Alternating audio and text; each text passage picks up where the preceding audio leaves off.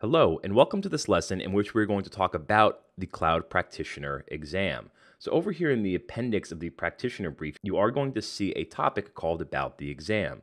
So if you want to go ahead and click on that, you can follow along and you can view the information that I've posted here about the exam. So let's talk a little bit about it. Now, the Cloud Practitioner exam was once in beta, and that means that AWS was testing out this exam before actually making it an official exam. Now, it has seemed recently that it has since been released as a production exam, meaning that anybody can now take it, and it is currently an official AWS certification exam. So currently, AWS is listing the length of 90 minutes. Number of questions, 70, although that is subject to change. So it may be slightly different than 70. It could be 60, 65, 70 or so. So don't be surprised if it's not exactly 70, as the number of questions is subject to change.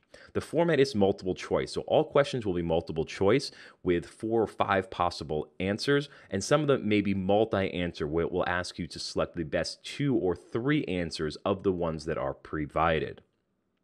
The cost is $150 US dollars. So again, that may be different in your particular currency, but it is currently listed at $150 USD. If you want to register for the exam, you can come here to the appendix and about the exam and then click on this link here, and it'll take you directly to the site where you can sign up for the Cloud Practitioner exam.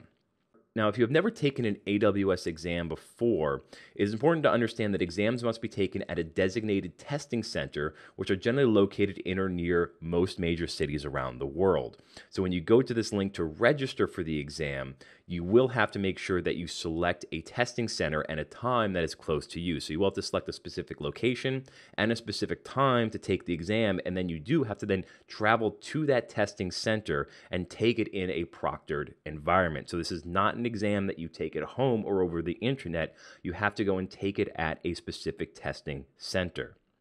And also, one of the great things about taking AWS exams is you do get the results immediately. So after you were done taking the exam itself, you then hit submit, and it will immediately let you know if you passed or failed the exam.